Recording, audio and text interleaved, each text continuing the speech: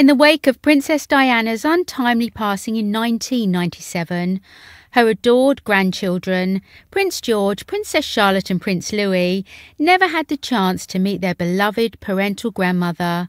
However, despite this absence, they are carrying forward a heartwarming tradition that Diana initiated, a habit she installed in her own sons, Prince William and Prince Harry, during their formative years. An enduring emphasis on etiquette and good manners have been woven into the fabric of the young royal's upbringing, a lesson that Prince William has made central in his own household.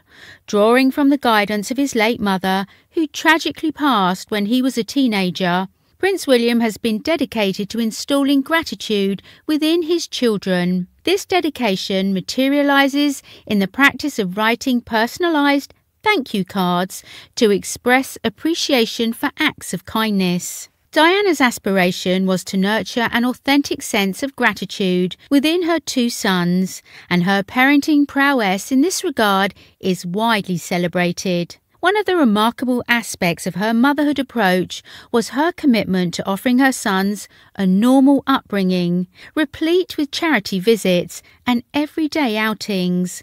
By exposing Prince William and Prince Harry to diverse experiences, Diana aimed to shield them from developing an insulated perception of the world.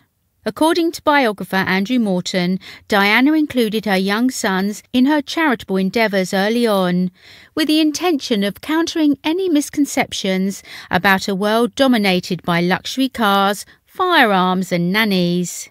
The practice of encouraging thank you notes are an emblematic legacy of Diana's parenting, is upheld by Prince William and his wife Catherine. In a seamless blend of spontaneity and natural development, the couple is nurturing their children's appreciation of the subtleties of gracious living, from table manners to thoughtful gestures. Ken Worf, a former Royal Protection Officer, vividly recalls this aspect of Diana's influence, noting its continued resonance in the lives of her grandchildren. The timeline of Diana's legacy through her descendants began with the birth of Prince George in 2013, followed by their daughter Princess Charlotte in 2015. The couple chose to honour Diana's memory by bestowing their daughter with the middle name Diana. The birth of their second son, Prince Louis, in 2018 added another layer to this unfolding legacy. In a recent interview with Good Morning America, Sarah Ferguson expressed her belief that Diana would be immensely proud of her 5 grandchildren. Alongside the trio of Prince William and Princess Catherine, Diana's legacy extends to her younger son's family.